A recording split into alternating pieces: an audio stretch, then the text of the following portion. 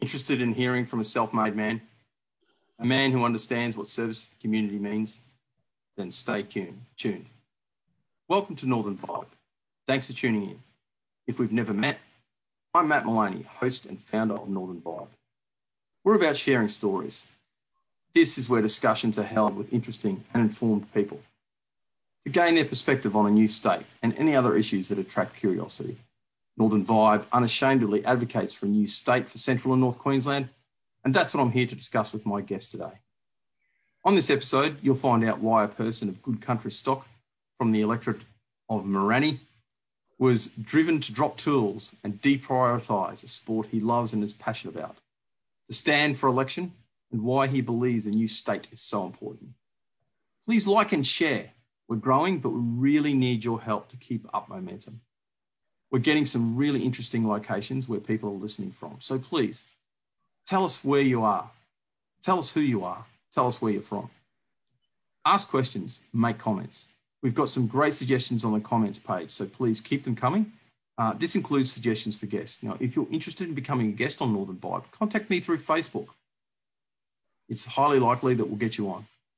Now, what do we mean by a new state? For new viewers and those unfamiliar with the details, jump on the Boot Brisbane website. There you'll find breakdowns of facts and figures, as well as interviews with leading experts in the field of constitutional law, economics, and demographics. Every Wednesday, my colleague David Young does an excellent podcast on Podbean, Yes to a North Queensland State, Wednesday nights between 7 p.m. and 8 p.m. Get the Podbean app and have a listen. Also, there's another really interesting online talkback show, High Humidity, with Nettie and Bunny online. Search them on Facebook and tune in.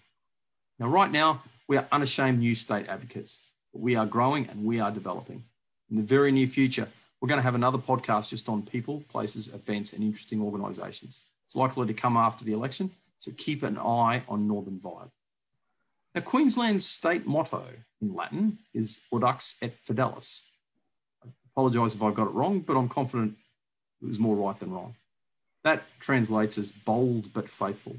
Now, we North Queenslanders and Central Queenslanders want to move forward boldly, but we're still faithful members of the Commonwealth of Australian states.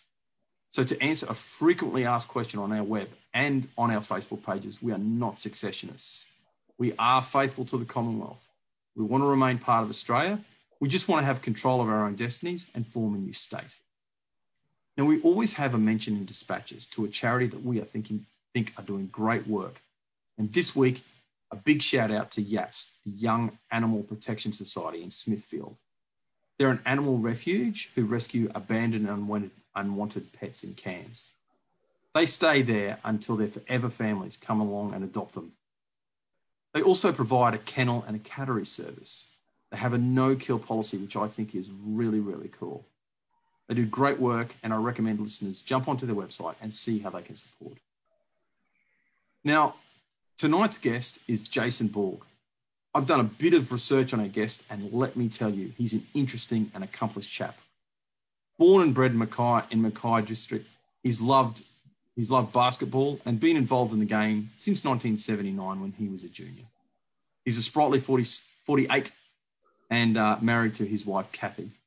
The son of a former cane grower, Jason is well known around the Mackay and Pioneer Valley, which comes as no surprise given his family's standing within the region's strong Maltese community.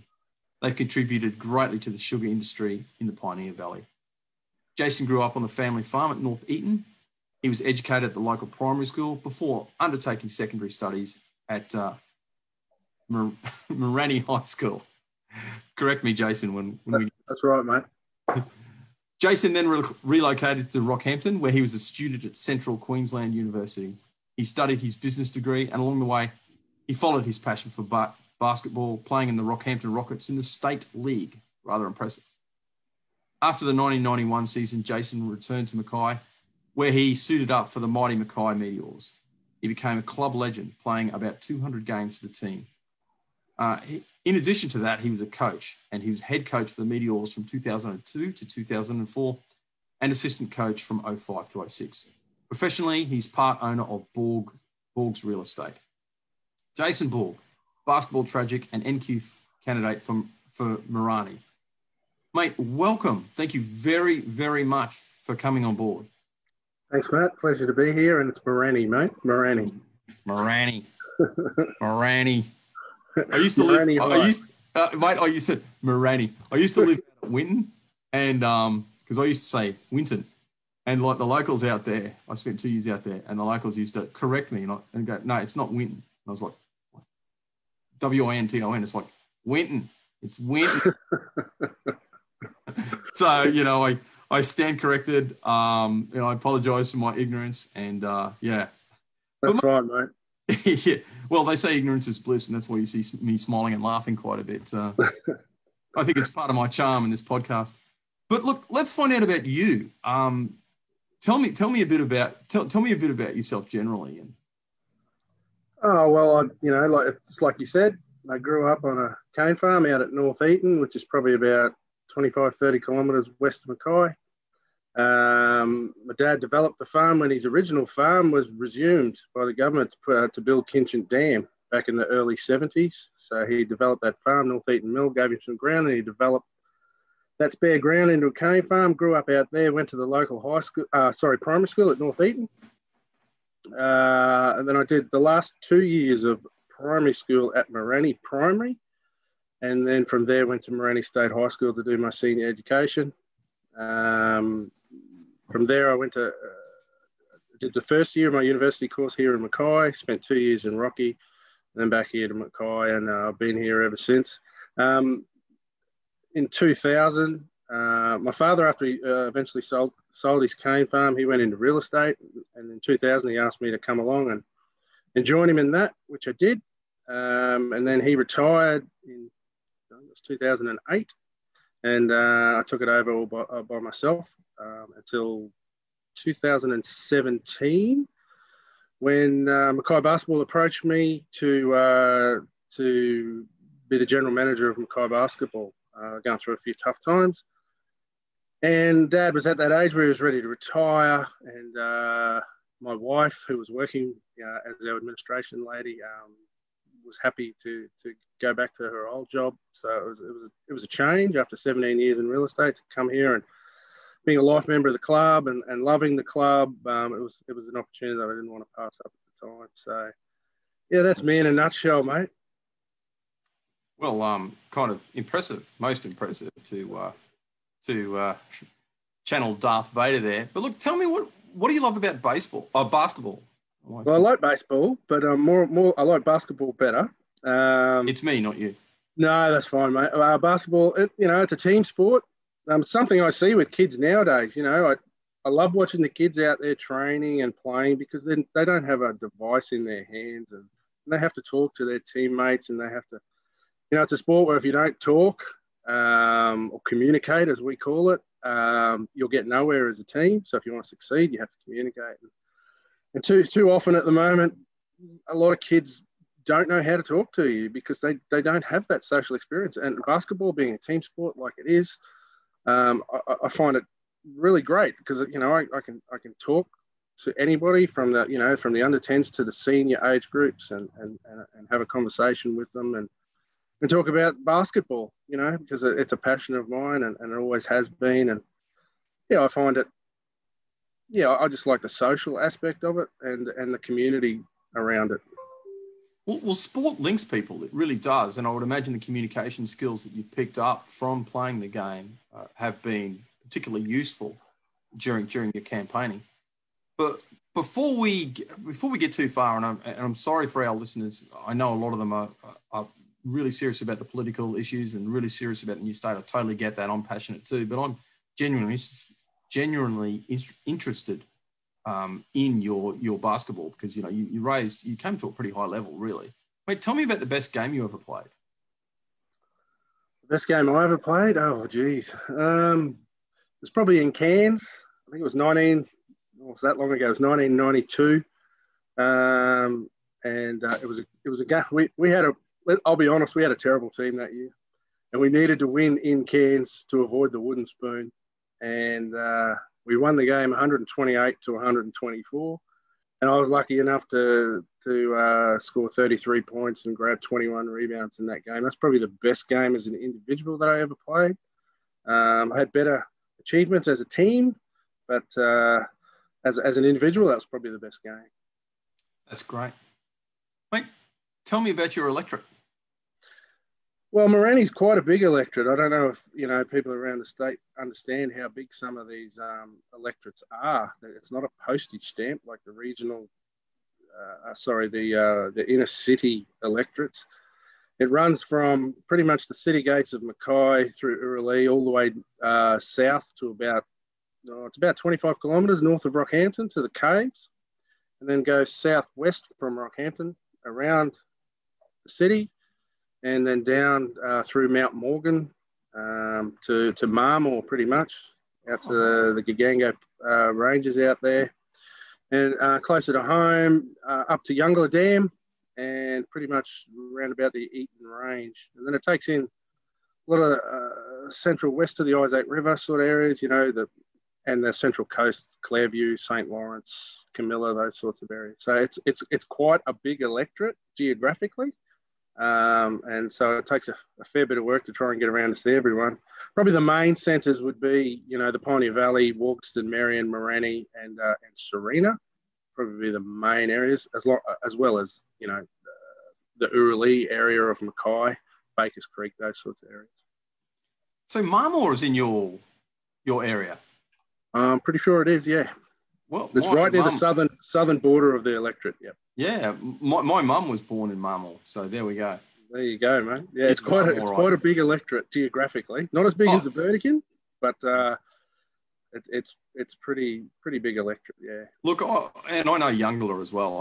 I love that country up there. My wife and I spent some very happy times up there just before we got married. But look, as much as I'd love to engage in this sort of small talk conversation, tell me why you want to stand. What's made you passionate about? Because I'm thinking you're giving up a fair bit of your time, and there's going to be a lot of travel involved in this, and it's no picnic standing for any elected position.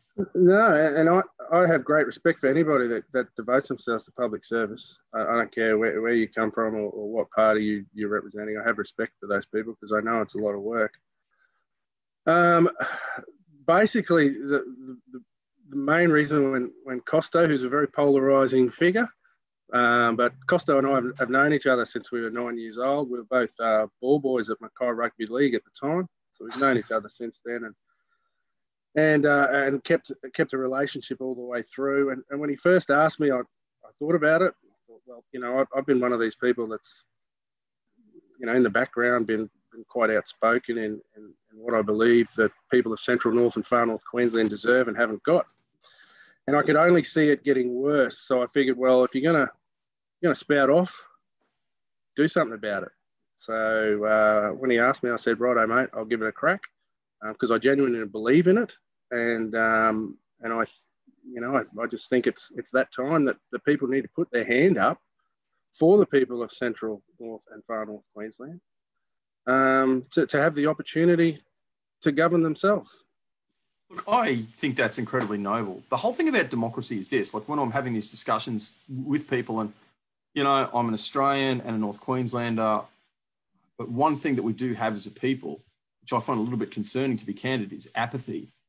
Donald Horne was partially right when he titled his book The Lucky Country. He wasn't totally right because there were a lot of values behind that, but that's kind of a separate issue. But because we are really blessed with resources, like he was correct on that, we're blessed with relatively uncorrupt systems. We're blessed with a relatively good judiciary. We're blessed with the Westminster system. We're blessed with all of these magnificent systems. And incidentally, while I'm kind of going on this, we're also blessed with having the magnificent Indigenous people that we have here too, because they bring a very important perspective and a unique culture, which we all celebrate. So really, I can see a lot of the best of both worlds sort of coming there. But what that means for us is we're not as passionate about democracy as, say, the Americans or even the English, who were galvanised over the Brexit issue. And it's because we have this amazing capacity to take this magnificent system and the peace and the prosperity that we have for granted. It's something I find a little bit concerning. And it means that when I'm talking to people like you, or indeed any other candidate, a number of other candidates and elected representatives like you, I share that deep admiration. I think it's fantastic that you're getting actively involved in democracy. So my kudos to you for taking the time, more than just turning up and ticking a box at an election, which is not nothing incidentally. That's, perhaps the most important part of the democratic process. But the fact that you're taking your time to stand on a platform and go out in public and say, my name is Jason and I believe this, that's no small thing. So, thanks very much for doing that. But mate, tell me about, I know one of your policies from doing a little bit of research is real royalties for regions. Tell me about that. Well, as most people in Queensland will be aware, the state government receives quite a substantial amount of money through royalties from mining. Basically, our real royalties for region, the $6 billion, we want to quarantine that for the people of Central, North and Far North Queensland. Now, I've had some people, they misunderstand it and they think, $6 billion. Understand $6 billion is over the course of a government, so 4 years. So $6 billion for the people of Central, North and Far North Queensland, which is quite substantial amount more than received in the past. Now, I believe last year in mining royalties alone was $4.6 million to the state government. So if you times that by 4, you're looking at 18 million. So we're looking for a third to quarantine for quite a large, geographically, quite a large piece of Queensland. But the whole thing comes down to our critical mass. The southeast Queensland, the population is growing quite substantially. And I believe that if that continues the way it's going with the redistribution of electorates and stuff like that, currently we have 73 electorates within about 200 kilometres, 250 kilometres of the Brisbane CBD, 20 outside of that, probably 17 more so in the Central, North and Far North Queensland regions. And that'll only get worse. So, we could end up with like a 98-seat parliament and only 15 people representing all those people, which just isn't enough. Let's be perfectly honest. That's not enough. And I believe in the people of Central, North and Far North Queensland. I believe that we have the ability, the population, to run our own ship without being told what we need to do from people in southeast Queensland, who quite frankly, a lot of them would not have a clue what goes on in these areas, and they're just following party lines. And that's a lot of the reason why I decided to run too, Matt. Well, there's a great slogan that I've appropriated from Peter Campion, who was one of my other guests. Get out of our wallets and get off our backs. And the simple fact is, it's true. I think there's broader implications for this entire thing. I mean, yes, for us, it's about representation. It's about employment. It's about having control of our lives. It's about having autonomy. It's about having all of those things. Absolutely. No questions. But to me, there are actually deeper issues at stake here, Jason. And I don't want to go too much off on this tangent. I really want to keep this local, but there are implications for democracy. Now, if people stop believing in democracy because it becomes meaningless, because you can't go down to your local MP and solve a problem, because there's a critical mass of electorates in the southeast corner, there's 73 electorates out of the 93 electorates in Queensland, where your local MP does little more than explain to you when you go to him or her with the problem and say, well, sir, ma'am, you're our servant, you're our representative in Brisbane. I've got this issue. I'm really hoping you can help me with it. And then they spend the entire time explaining why the 73 in the southeast corner just simply will not accept that it's politically unacceptable. And then you throw in party politics, which is another, arguably, and I've got to say, one of the beautiful things about me doing this podcast is I'm really learning from other people. For me, it's been a massive learning curve, not just technologically or being able to talk to people.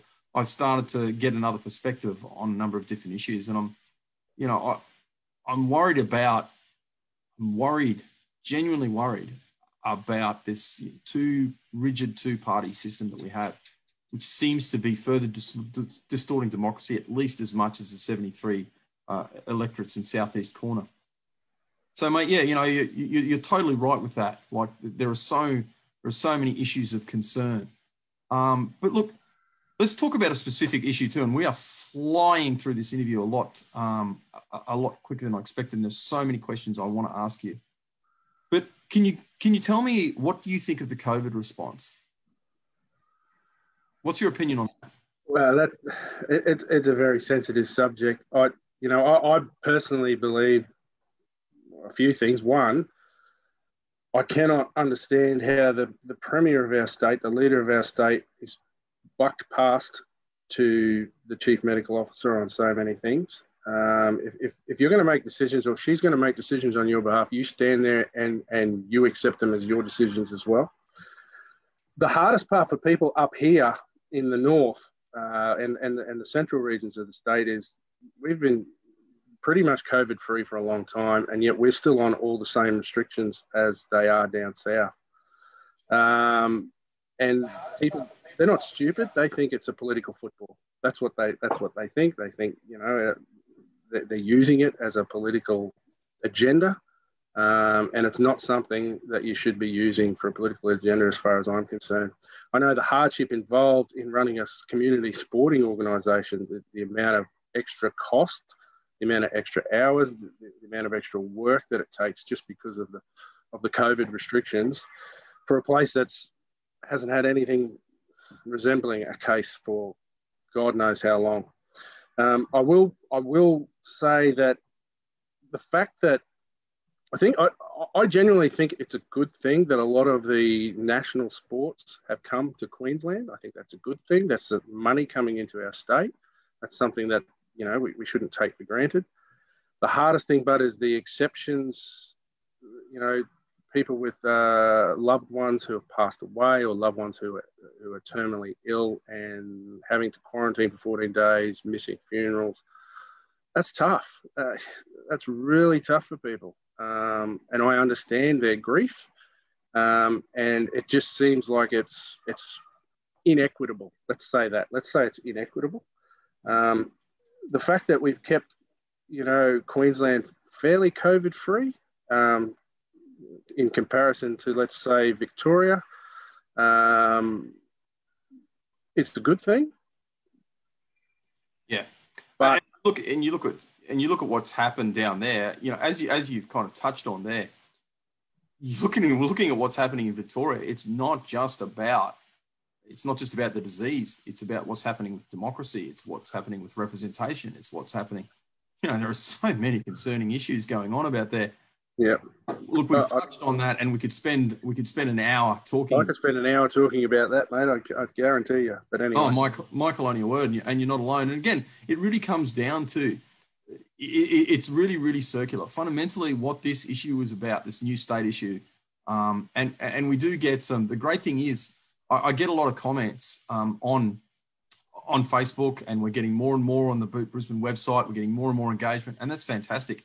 Some of it is not what I'd call negative, but constructively critical. Well, some are negative. Let's be candid. But some are constructively critical, where we kind of where they say, well, yeah, have you considered this issue? But I find, and it's not about winning arguments. It's not about crushing opponents. It's not about any of that. It's just about explaining to people what we're thinking and where we're coming from. And when we start talking about, look, this is about democracy, we want to have control over ourselves, and we're getting increasingly numbers of people from the broad spectrum of politics becoming involved. I've interviewed Rob Pine. We're getting more and more people who I would define as on the left and centrist and other political persuasions engaging us and kind of saying, well, have you thought about this issue and this issue and this issue? I said, fundamentally, it comes down to this really basic idea. It's about you and me without the 73. So whatever it is, differences that you and I have up here in North and Central Queensland. So when you're talking to your future constituents, it means that you can actually make decisions. You can have real power and you can actually change things. And for whatever it is, differences the people that I'm discussing have, that we can sit down and come to a compromise, or the political system itself kind of says, well, you know, the decision is this. That's where we're going to go with this. It empowers us because it makes the demos smaller. You can't have a democracy without a demos. But if your demos is too big, and it kind of becomes meaningless. But let's talk about identity. I really want to have a chat about that.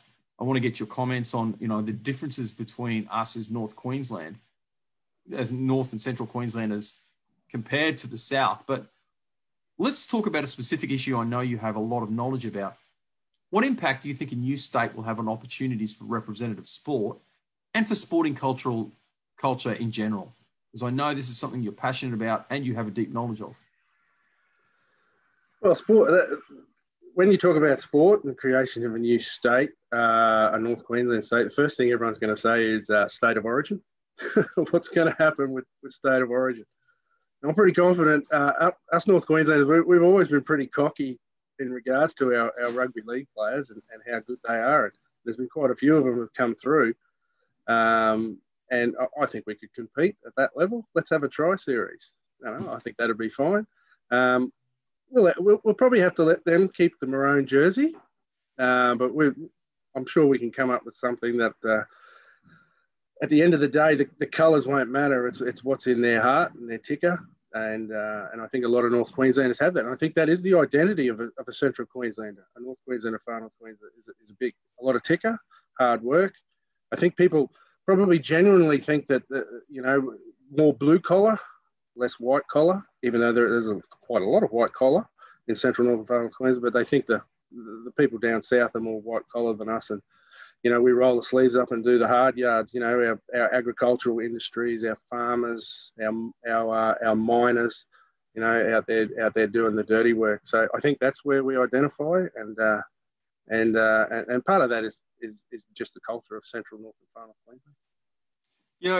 That's right. Like when I've kind of discussed this with some of the Indigenous people that I've been blessed enough to have on here, and who've been great enough to give me a little bit of their time, they've indicated that well, I don't want to misrepresent it. My understanding of the conversation that we had, especially with the excellent Yodi Batsky, and that was a very interesting conversation. And I got to say, Des, he was fantastic too. I really enjoyed my conversation with him. Both of them said words to the effect of that they don't want anything specific for Indigenous people, and that really Indigenous people up here living purely because of the geographics, we share more in common because we live together.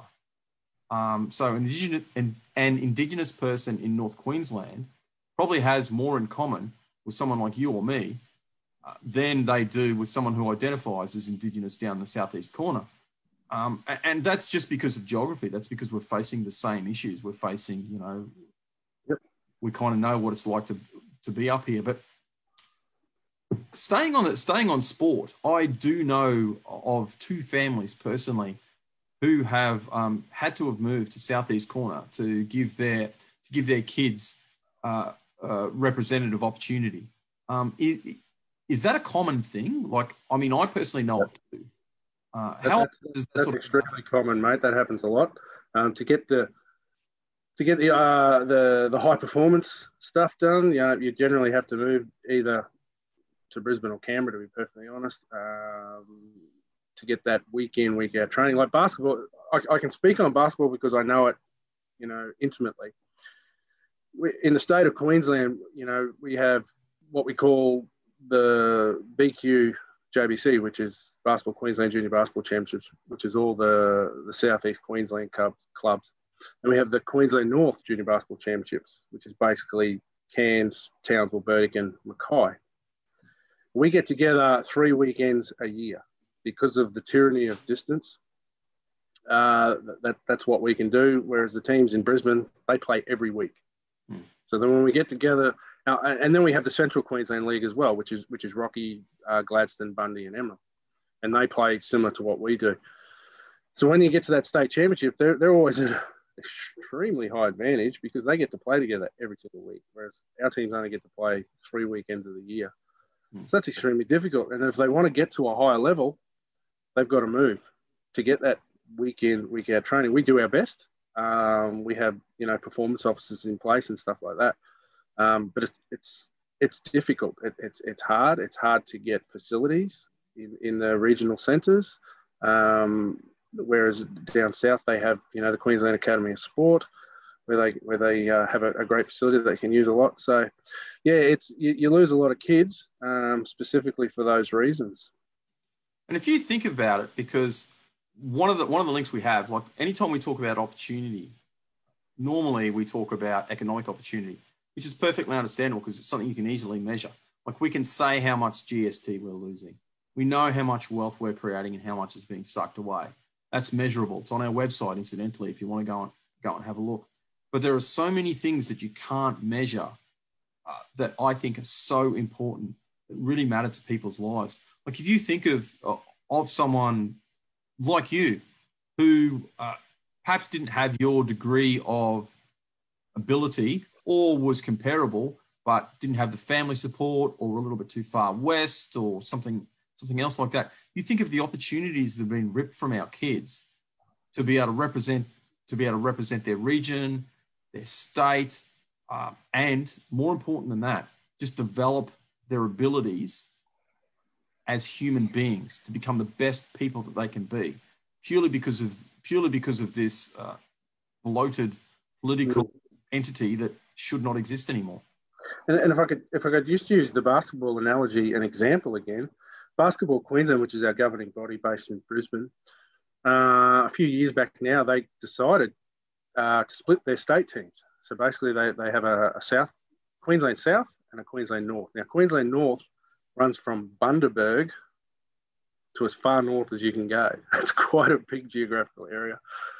And Queensland South is, you know, south of Bundaberg, the Sunshine Coast, the Gold Coast, Brisbane, and the Darling Downs.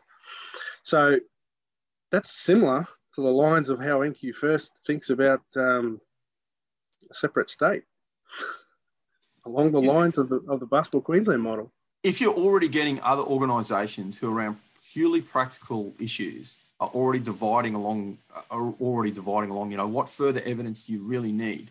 This needs to happen. And look, it's not just about the money, because by way of explanation, Jason. No, it's not about the money. Yeah, we you know, I do read and I enjoy the debates and discussions we have on our Facebook site. So even if you're not pro, like you're out there and you're listening to this and you're not pro in your state, look, fantastic. Thank you very much for joining us, and tell us what you think. We're not out to crush you. We're out to kind of engage with you and discuss the matter, and we're out to kind of show you what we're thinking.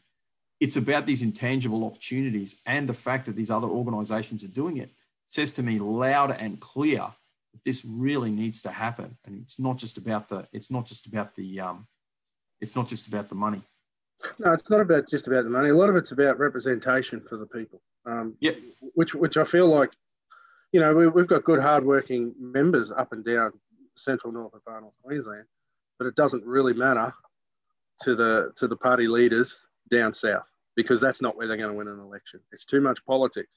Let's take the politics out of it, create our own state so that we can manage ourselves. Now, some people will say that, oh, you're dreaming.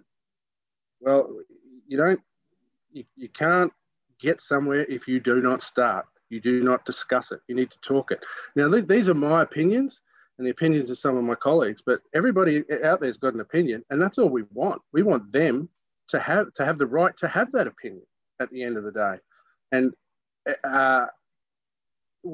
it's not up to me. It's not up to anybody. It's not up to the leader of our party or that to decide that this is where a border needs to be.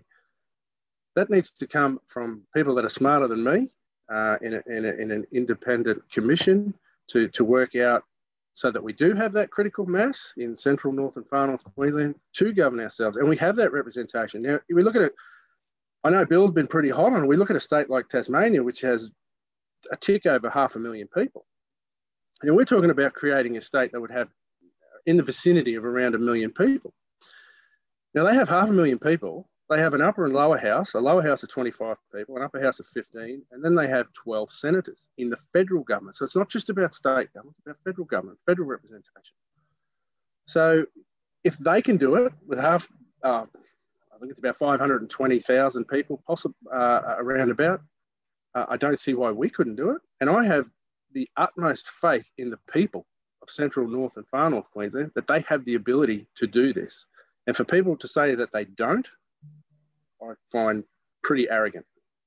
Oh, look, you're spot on. And look, you're up against Stephen Andrew, who I'm acquainted with. And Boot Brisbane is not party political. And I mean no disrespect to One Nation. We have occasional disagreements with One Nation. We have occasional disagreements with other political parties. But look, One Nation really trade on the perception that Ms Hanson supports regional Queensland. And yet Ms Hanson opposes a new state. Personally, I see that as an effective vote of no confidence. And you've been talking a lot about believing in the people of your electorate and believing in the people of North Queensland. I see that as a vote of no confidence in the ability of Central and North Queenslanders to govern themselves. It's kind of condescending. It's kind of dismissive, and I'm kind of unhappy with it. I understand that there is a unique point of difference between you and your opponent, who I know you respect as a person, and there's been recent policy development today. Would you like to discuss that? Yeah, well, as you said, I think Stephen's a genuinely nice bloke, and he works really hard for our electorate. But his party, One Nation, has a point of difference with my party, NQ First. Today we announced in Townsville, we were in Townsville earlier today, announcing that if we were to form part of a minority government, it will be a non-negotiable with whoever that party may be, that we would investigate, not investigate, but actively advocate for a separate state, and to install like I said earlier, independent commission to come up with possible boundary lines, possible capital cities, those sorts of things, and come up with a referendum for the people in those areas, a simple yes or no referendum. So it will be a yes/no question, and we'll let the people decide. That's all we're asking for. We're asking for the people to have the opportunity to decide if they want this or if they don't. And if they say yes, we go from there. If they say no, they say no. That's up to the people. It's not up for me to decide. It's up for the people to decide, and come up with the opportunity to form another state in Queensland and have the representation that we believe. Now, One Nation came out, I believe it was in October last year, and Pauline Hanson said that she opposed the creation of a North Queensland state, which, as you said, is pretty much a vote of no confidence in us to be able to run ourselves. Now, I don't know if Pauline realises where she came from. She started at a fish and chip shop in Ipswich. So, and she was able to build a party that has some pull around the country. She has federal senators. She has members in different state parliaments. So I'm pretty confident that some pretty smart cookies in Central, North and Far North Queensland can definitely govern themselves. I think that the hardest part's going to be for the people in Southeast Queensland, because they won't want to let us go. So it's up to us to make it happen. It's up to us to have people in the Queensland Parliament who can at least give the people of Central, North and Far North Queensland the opportunity to have a referendum, to have a say in this. And I think that's only fair. Oh, you're exactly right. Something I kind of do find reassuring is one of the people that I spoke to was a chap named David Pello, who is a great podcaster who does his fantastic little podcast down south. Incidentally, I'm happy to plug it. So I do suggest that you Google the Good Source, SAUCE, and try and listen to him. For any listeners out there, he is really good. Now, he's a proud Brisbaneite. He came up and spoke at a number of our events. And fundamentally, he articulated the idea that, yes, he knew that the Southeast corner would lose. They're going to lose money. Because right now I don't want to use terms like fake news or anything else like that. I don't think it's that. I don't think it's that serious. I don't think that's concerted. But there are a lot of people. Let me articulate this correctly. There are many media commentators down south who are kind of trying to be dismissive about this, and indicate that we're nothing but silly yokels who kind of don't know what we're talking about. We're the ones that will miss out, and we need the and I've even kind of see it. Robbie Catter has actually kind of spoken about this, that we need the civilizing hand of the southeast corner to make sure that we're going to live as decent human beings and not slip back into barbarianism without the southerners there. But David said that for him, the thing that resonates most and the reason that he follows us is because it's about respecting the idea that people need to be able to have representation, that they need to be able to have authority, they need to have control over their own lives. And it's these principles that will get us over the line. I think he's spot on. And I think the more that we push that and the more that we remind people of the Southeast that that's the go, the more support that we will get. But I think you've touched on a really good point. And, you know, I'm going to use the royal when you get into politics and when you're sitting down there in the Tower of Power down in Brisbane, it's going to be difficult to get it through Parliament. I think we'll be able to do it. Don't get me wrong. But I think one of the difficulties is going to be this. So imagine you're the MP of Milton. Are you going to stand up there and say, I promise if you vote for me, I'll ensure the good people of North Queensland they'll get to keep their money and have good roads? No, we will not be sucking wealth out of them to get pedestrian bridges down here in my electorate. They'll keep their money and they'll have good healthcare. They'll have all these sorts of things. Oh, they'll have a good footpath. Well, that's right. There is no way they're going to do that. And it's not because they're bad people. It's not because there's anything sinister going on. They're acting in their own rational self-interest. You think about it, Jason, because they kind of know that we are funding them. They know that we need them. They know they need us. Need our money. Yeah. They know that. But if you and it goes back to this other issue that we've been discussing that comes back time and time again, that is, you know, one of the not quite the keystone, but in the arch of ideas that we have, that is one of the rocks holding up the keystone, is this idea that is this idea that because of this distortion of democracy, with the 73 electorates in the southeast corner, it's making things bad for democracy because they're using that power not to empower themselves, not to empower their own wealth creators, but using that coercive power to stick their hands in our pockets and take our money and use it for their own good. And that's right. Look, there are some moral issues going on there. There are some political issues. There are on so many different levels that is just wrong. And that's right. And as I said earlier, it will get worse. You know, they'll end up with more electorates down there and less electorates here with redistributions with the people, because a lot of it's to do with centralisation. Everything's down in the southeast corner when it doesn't have to be. And specifically in my region here in Mirani, why the Sugar Research Australia is in Indooroopilly.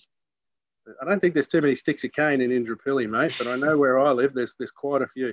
Sugar Research Australia headquarters should be based, well, I've made it a policy announcement a while back, you know, $40 million to bring Sugar Research Australia back to Mackay. You know, Mackay has always been known as the sugar city. So why shouldn't we have, you know, Sugar Research Australia back here in Mackay, close to where the sugar's actually being grown? You know, you've got the Burdekin, Proserpine, Mackay, and then a little bit around the Bundaberg region and further up north in Cairns and Babinda and Tully and Cardwell and those areas. That's a long way from Indooroopilly. So centralisation, having everything down in the southeast corner for the sake of, you know. You can sort of understand the political people and the bureaucrats doing that because they want to make lives easy for themselves. Because it's not that they hate. Well, they do, but the problem is also, Matt, is that you know, everything being centralised down there, all the money from all the staff and all the workers and the research gets spent down there. It doesn't get spent in these areas. So, and that's another issue. So, it's about recruiting. Like you think so you're advertising for Sugar Research and it's a government job and you're down in Brisbane. Like, are you going to recruit from someone from Mackay, Townsville, Bundaberg, Cairns, and pay for their move down there? What? No, of course not. You're going to get someone. You're going to get someone from Brisbane. And again, but it's more than that, Jason. Like, you think of a lot of the you think of a lot of these industry bodies who want to, so it's not just about government, which really comprises of two parts. So you've got your elected representatives, when you kind of think about it, your politicians, but they don't do the day-to-day governing. The day-to-day governing is done by bureaucrats, as you've pointed out. The parties. We've got this critical mass of bureaucrats in the southeast corner who are further distorting democracy even more. And then there are the people who who want to influence the bureaucrats and elected representatives. So you've got your industry bodies, you've got your other organisations like that who kind of go, well, we want to be relevant. So you got your cane growers, you got your, and again, you name whatever it is industry body you're like, or for that matter, non-industry bodies, sporting bodies like, Basketball Queensland or whatever it is. They have to go and stick their people down in the southeast corner, further centralising power, further making things more. You get critical mass that's just never going to end. So it's just, it really is. That's why I use the analogy black hole. I cannot think of anything more accurate. Like, I mean it as a metaphor, but it's kind of true. That's actually what's happening. There is a black hole that's distorting time and space, politically. I find it, I've just been sent through some information. I find it very interesting.